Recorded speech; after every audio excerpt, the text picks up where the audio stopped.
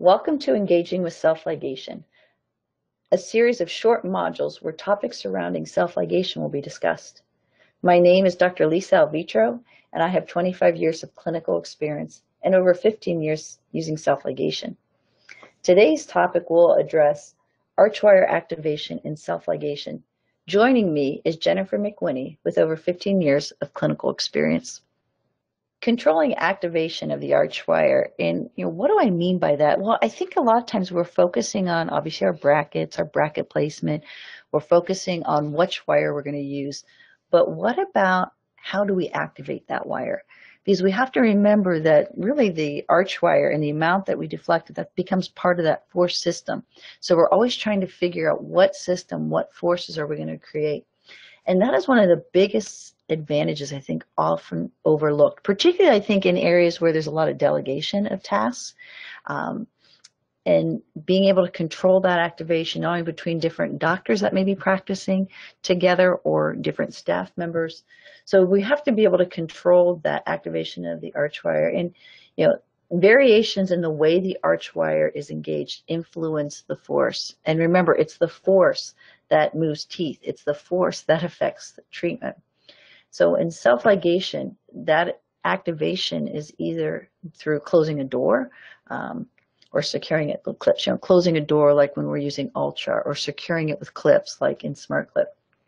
So it's the standardization among all clinicians that helps produce a standardized force and a standardized treatment effect. One of the keys to efficiency in treatment is standardization. So you and I may choose the same Archwire.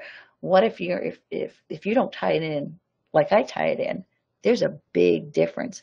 Or what if there's even a difference, like one appointment I tie it in tightly, one appointment I don't. And so this standardization, I think, is really it's just one of the amazing advantages of self-ligation. So, here, I think here's a nice example of that. What happens if you use a ligature tie? Do you ever see differences in ligature ties? You do. Different colors sometimes even have different strengths or weaknesses. The way people put them on are different sometimes as well. What about even when patients come back? Sometimes they're off, but you can see on that slide the force is stronger, and sometimes that elastic tie will just come off. So then we have no movement on that tooth, or we've lost that movement that we should have had. I think that's really important that, obviously when you take that tie off, it starts to stretch, and then you're trying to work it around the bracket, and then it may not hold the Archwire. I think this is a great example because, obviously it's a type of not identical malocclusion, but you can see that Archwire is not completely engaged. You might think, well, does that really matter? Okay, let's look at the Archwire activation. Look at how much activation you'd see there. Look how much you see. That's about twice as much. And that deflection is what generates the force. So this tooth and this tooth will not move the same way. And, like Jennifer mentioned, this tends to create over time. And sometimes you'll think, oh, I've got it in. And then when the patient comes back, it maybe was overstretched, or it then fatigued, and the wire came out, or the entire elastic was lost. Now, one of the ways you can overcome the limitations of a lot, and I admit the colors are cute, and kids will say, what about colors? I want colors with my brackets. Well, eventually you're going to get colors when we're trying to add resistance. A module will talk about when you're going to want resistance. So yes, you will get your colors, but sometimes can make teeth move faster without a color.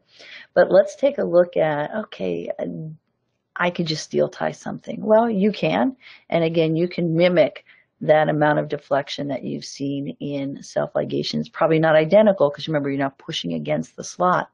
But then you've got all these little ties that you've got to tuck in between. And, do your patients ever have problems with little steel ties? And sometimes they do when they go to floss. Sometimes it can bring those out, or sometimes if you don't get it properly tucked, it could poke your lip. So, it's something that you can use to activate an Archwire, but again, I think it's very technique sensitive. Some staff members, or sometimes myself, I'm even better at one side than the other, depending if you're left or right-handed. And it obviously really increases chair time. So really, in our clinic, we prefer to be able to use self-ligation, because no matter if I slide this Archwire in, or a staff member slides the Archwire in, we all close the door, we all get the same amount of deflection, we should all get the same treatment response. Today's topic was Archwire activation and self-ligation. There are other topics that are available as part of this series.